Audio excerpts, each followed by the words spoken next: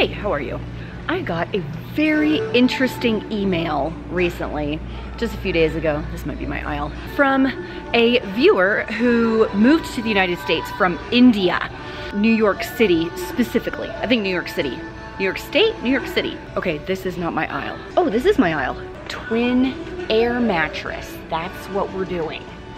I feel like that's expensive. $24? Does that feel like a lot? He said in the email that he found that food in America is very, very expensive compared to India where he is from. He didn't know if getting a box of cereal at Walmart for $4 was a good deal or not for Americans. So I thought that's what we would do today. I'm here at a regular grocery store. This is Fred Meyer. It's not a discount store in any way. It's not a Walmart or an Aldi or a Winco or something like that. This is a higher priced grocery store. And I'm gonna show you the least expensive items I would buy if I were on a budget and getting some sticker shock at American prices, especially all of the processed food like boxed cereal and things like that. I don't feel like this is the best deal on this air mattress. Not happy. I'm not happy, Bob. Not happy. The specific question was about boxed cereal for about $4, which as you can see, yes, $3.99 right here. We have $5 up here, $4 over here. No, this is not a good deal. I never buy boxed cereal like this unless I'm looking at $1, very close to $1 a box, on sale or on clearance. $4 a box, not up in here. Not up in here! So what you wanna do is like, do you eat boxed cereal like this in India? I don't know. I'm like, what do you eat for breakfast in India? I am no expert in Indian cuisine, so I'm just gonna look it up right now. Typical breakfast in India. A flatbread, crepes, like a pancake, spiced potatoes. Okay, that's great. Pancakes are cheap, crepes are cheap, especially if you make them yourself, and potatoes are cheap. I don't know if you do a hot cereal kind of a situation, but if you were to do that, that's pretty cheap. Oatmeal's pretty cheap around here. And like I said, this is a more expensive grocery store than like a Walmart or something, but from what I understand, New York doesn't have that. This huge thing of oats is $3.40. Way more food for about the same cost as that processed box of cereal. Don't feel like cooking? This one's on sale today. $1.50 for 8 pouches of this high fiber. Actually, this is one of Dave's favorite cereals. I may buy this one. When it comes to pancakes and crepes, I highly recommend making them yourself. They're gonna taste the best and be the cheapest, which means you're gonna have to buy like flour, eggs, milk, baking powder, sugar, things like that. But if you don't want to do that, you can, of course, get a mix, something like this.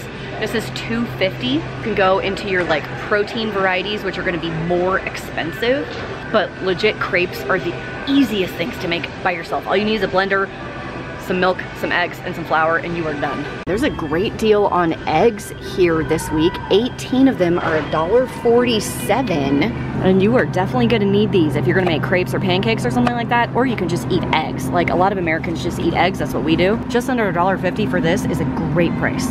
Take care of those spiced potatoes. Potatoes are very inexpensive. You can get them loose like this, or you can purchase like a 10-pound bag over here. It's only $3.79. And then you can do a ton of different things with this. Now, not everyone can find clearance stickers like this on this cod right here. If you can't find clearance stickers at your grocery store, the next best thing is to find a sale. So here right now, I found chicken thighs and drumsticks for 99 cents a pound, meaning you can get a huge package of chicken thighs for right about $5. And if you're only feeding one person, that's a huge savings. One of my other tips is make sure that you start by going around the perimeter of the store. That's gonna be your basic ingredients, your proteins, your produce, your dairy, your eggs, things like that. And then you can start going through the center aisles for some staples, things like rice, beans, lentils. If I remember right, India uses a lot of rice and lentils and things like that, right? So you can definitely go pick up your single ingredient items instead of, so for example, like instead of buying this mac and cheese for $9, you can go get pasta and milk and cheese and make it yourself for a lot cheaper and a lot healthier. My favorite budget items are always the same.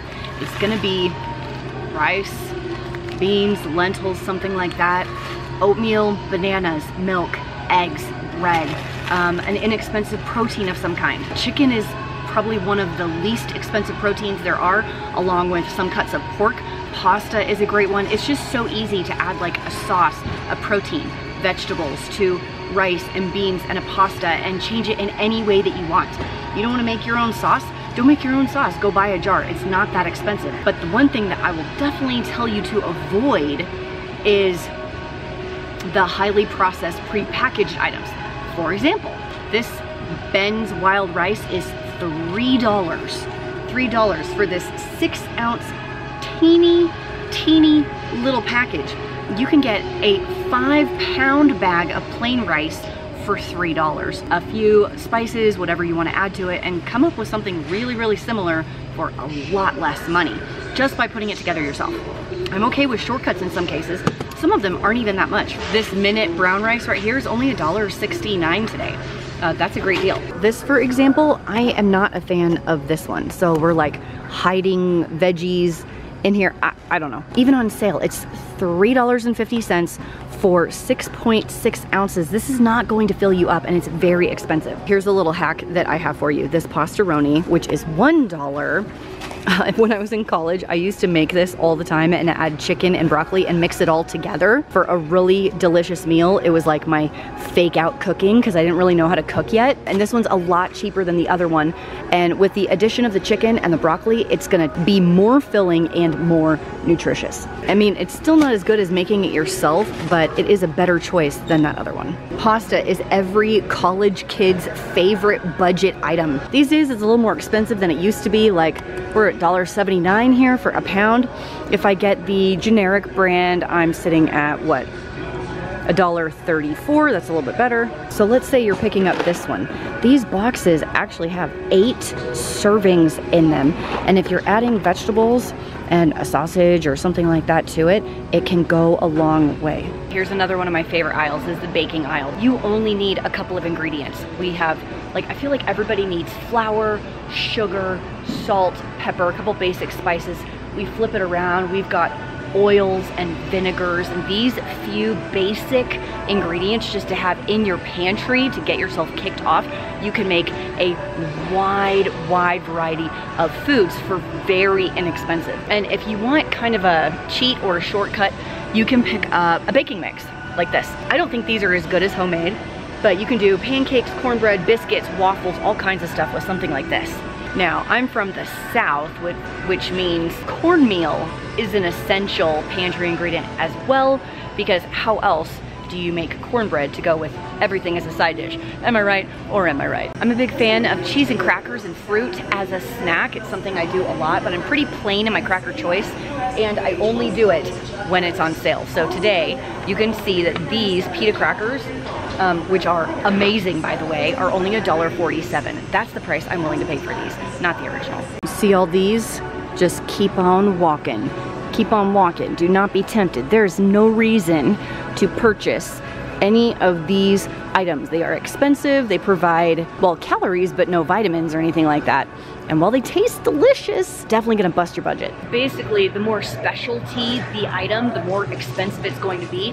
And you need to avoid those aisles that aren't actually food. Like cookies aren't actually food, it's just a treat. You might wanna check out to see if your area has a discount grocery store, like a salvage or scratch and dent kind of a thing where they get boxes that are crumbled. It'll be a lot cheaper. One of the biggest tips I have is to keep it simple. Buy the ingredients instead of the item all put together. You want cookies, buy all of the ingredients to make cookies instead of buying a package of cookies. You want pancakes, buy the ingredients to make pancakes. Keep your food simple and it will be cheaper. And number 2 is take a look at how much you throw away. If you are like, oh, I didn't get to this, I had this leftovers, and you toss a lot of it, then chances are you're not planning well enough and you're buying too much for your household.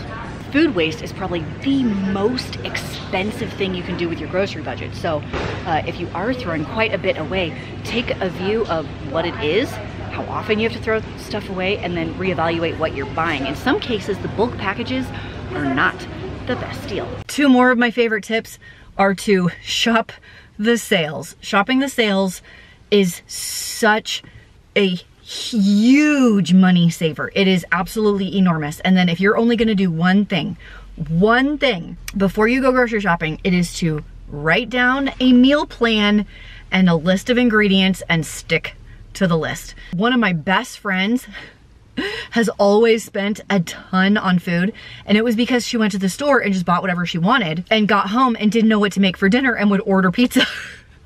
So I had all this food, but no food, if you know what I mean. In contrast, another friend of mine would go to the store with her list, buy less, like there would be less things in the cart, pay less money, and they'd have dinner every night. Making and sticking to a meal plan can be huge when it comes to your grocery budget. And then if you do all of the tips together, you are really saving the doll hairs. I have a ton more videos on saving money on your grocery budget here in America, and I will leave the full playlist of that down below for you if you want to go check out some of my other videos where I talk about things in more detail. So thanks for hanging out with me today. Thank you so much for sending me that email. I think it's such an interesting topic.